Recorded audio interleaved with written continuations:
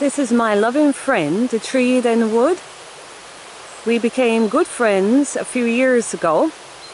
I was walking through the wood and communing with Mother Nature, and I stood by this tree and put my hand on it, and it spoke to me.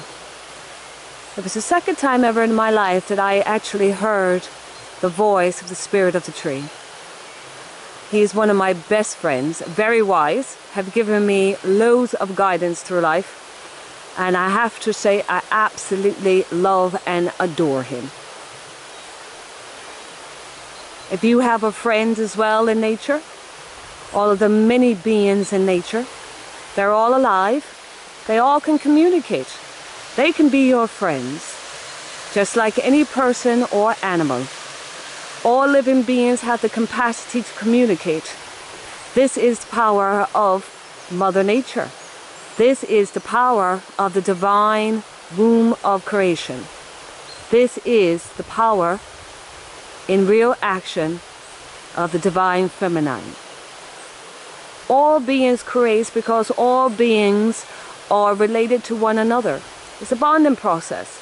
It's about relationships.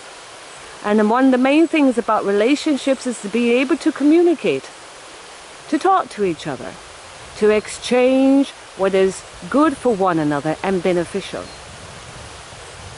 So if you're, next time you take a walk out into the wood, stop and look at a flower, look at a tree, speak to the river, speak to the earth, speak to the animals. Just listen with your heart, be open, and you will hear them speak to you. Send them love and thank them like you would thank anybody else that you meet. You'll be surprised how abundant of beings we are surrounded with, and how eager everything is to love and to connect and to communicate. This is the ancient wisdom of the wise ones. This is the wisdom of Mother Earth. Enjoy the springtime, a time of recycle and new birth, and enjoy all the wonderful things that all natural beings have to say and to give to you.